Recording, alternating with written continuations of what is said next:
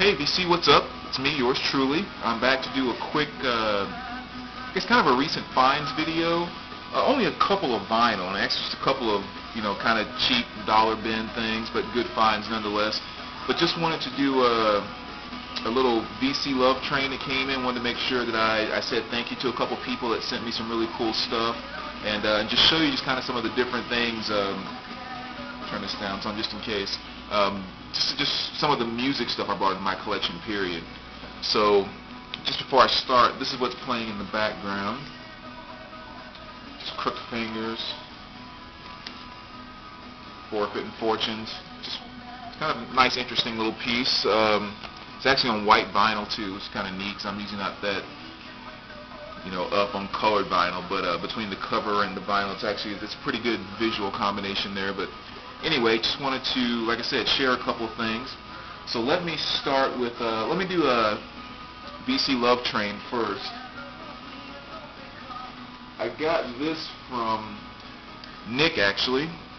Nick's Lone 91 is the actual username. But this is a really cool piece that he sent me. It was a third place this contest that ended a little while ago. It's just a nice 7-inch new Pornographers, which I really love. This is Georgia Don't You Know, Togetherness, and Electric Child of Witchcraft Rising. Really nice. It's one of the 45s that comes with a sleeve, which I think is always kind of cool. And so that was a really, really good piece. So Nick, I really appreciate that. Thanks for doing the contest. Glad I was able to jump in and do a response, and thanks a lot for that very nice piece. The next one that I want to share, I'm sure you guys saw me do a video earlier, and I said some stuff about Billy Crayoni earlier, and this is someone else in the VC that I'm clearly going to be sharing a huge love for the 80s with, and that's DJThunder 1970, his actual username. And one thing that's kind of cool is, he was telling me how there's a lot of great soundtracks out there, and especially some 80s stuff, that maybe soundtracks weren't made of those, or of those particular movies, or maybe there were a lot of good songs that were left off of them. So he kind of makes some of them himself, which was really cool. And one that he did and sent me, which was, I was so excited when I got this in the mail. It's the soundtrack from Spring Break, the movie Spring Break. Which, I have the movie on VHS, and I have the vinyl, which I actually found in a dollar bin, which was pretty nice. But now to have it on CD too was, really, really awesome. So again, man, DJThunder, I can't thank you enough for sending this. I put it right on my iPod. I've been listening to it left and right.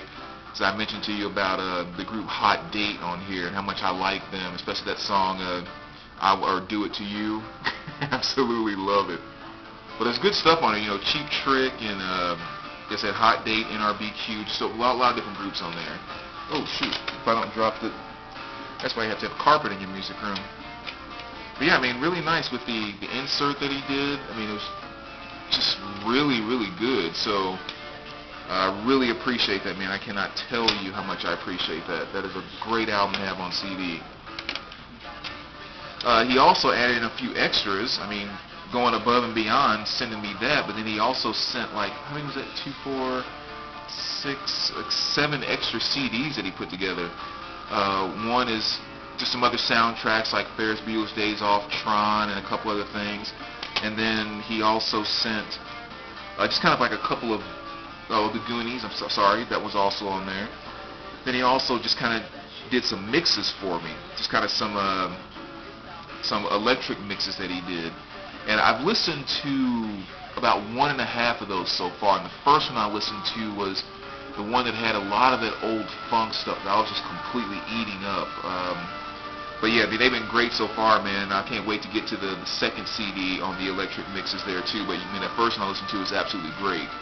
So again, thank you so much. I appreciate all of those. I especially appreciate the Spring Break as well. Now just some other finds. There's some CDs I bought here that were in a quarter bin that I just kind of, picked up and thought, hey, for a quarter, I'll check them out, see if I might discover a new band that I like. And there's been some interesting stuff so far, but I'll kind of save those for later because a lot of them are just, like Farce was one here. End Ever After, just kind of some different stuff like that. So I'm still kind of checking all that out. A couple of Spanish ones that I picked up, but I think more of the stuff that people would know about here in the VC. Well, anyway, that's not even a fair statement for the VC, because between all of us, we pretty much know just about everything. But here are some of the more common, if you will, CDs that I picked up. Number one, Luke Bryan. Yes, as you guys know, I love everything, and one thing that I've been catching on to a lot more lately, and I've always had a love for it, but it's really, really starting to draw me in a lot more now, is more modern-day country. Luke Bryan, Tim McGraw. I guess he's been around for a while and everything else, but still, this is a really, really good CD. I mean, I think what's been catching me about more modern country lately has I just really been getting caught up in the storytelling in it. And again, it's a lot of different things like that. Two of my favorites, just like right now, that I've been listening to a lot is "Drunk on You" by Luke Bryan, as well as "Cowgirl," "Shake It For Me." I think that's kind of a cool song too. And "Don't Take the Girl" by Tim McGraw, I think is also that's an awesome song. But again, it's just every now and then I get to go in these different directions, and country is kind of one place I'm going right now. And of course, I finally got a copy too of Slayer's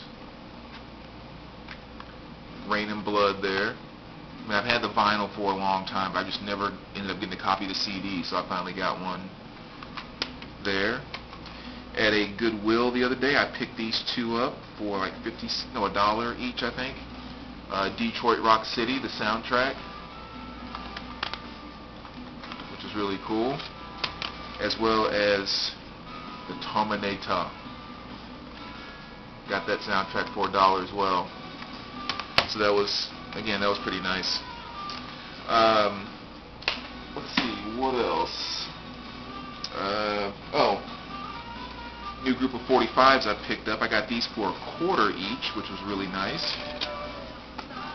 And you got Timbuk 3, "The Future So Bright, I Gotta Wear Shades." You guys remember that 80s classic? And actually, I won't even go into that. From the heavy metal soundtrack, Devo, "Working in a Coal Mine," as well as Planet Earth. Weird Al Yankovic's "Ricky."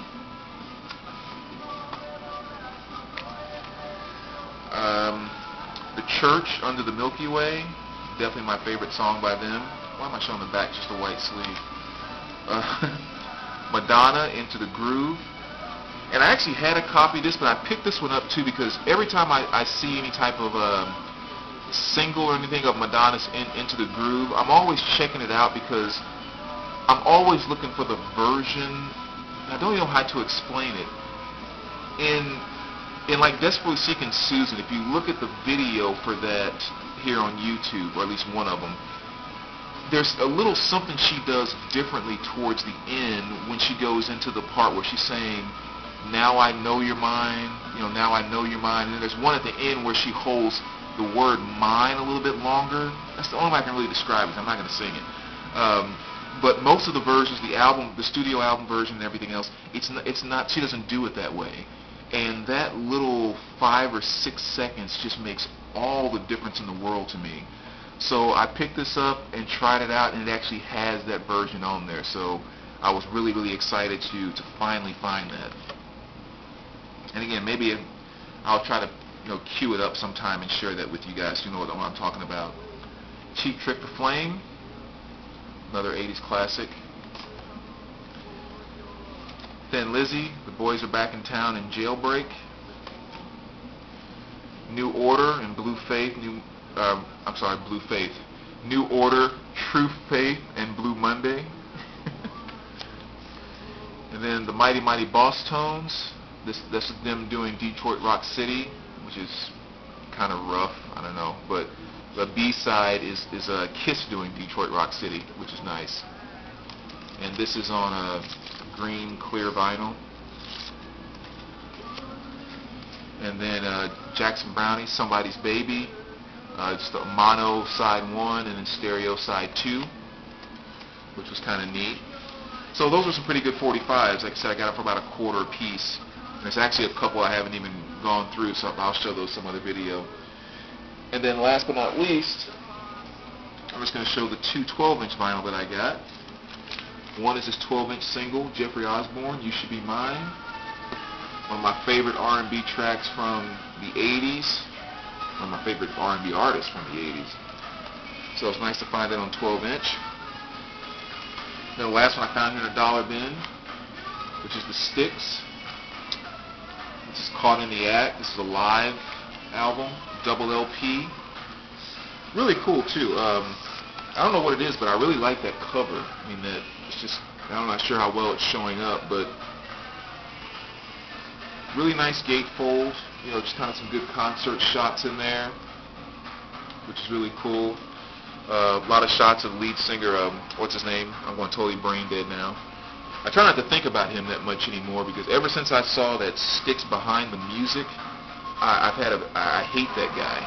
You know, love his music. We'll always listen to him. We'll always support the Styx. But I just never realized how big of a dick he was until I saw that Behind the Music. And keep in mind, I'm saying that not because I'm taking other people's word for it or like what disgruntled people will say.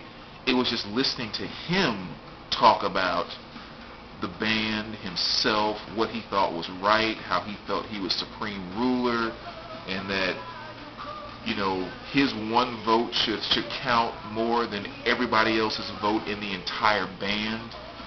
You know, which, I mean, just all that kind of crazy stuff, which is like, holy cow, no wonder everything split apart. You were an asshole. It's like, oh my God. Total jerk. Dennis, I guess that's his name, I'm sorry. But anyway, that's not going to stop me from liking their music or anything. It was just kind of interesting. But a nice, like I said, 2 LP piece, nice gatefold. So that was a pretty good find for $1.